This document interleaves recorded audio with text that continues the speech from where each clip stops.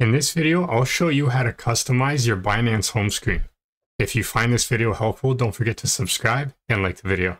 First thing you're going to want to do is open up and log into your Binance account. If you don't already have a Binance account, I'll leave you a link down below in the description, and by using my link, you'll get an awesome welcome bonus as well as a discount on your trading fees.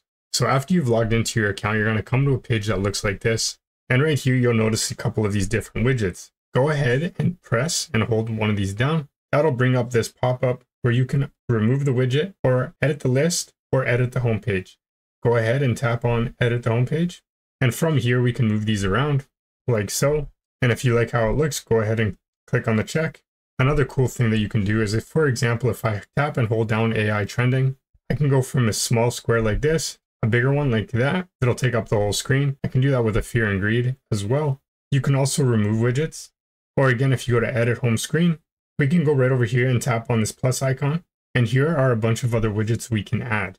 For example, if we want hot categories to show up, we go ahead and tap on that, tap on confirm, tap on the check icon.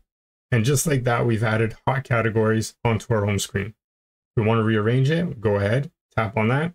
You can keep it as a small square or make it take up the full screen.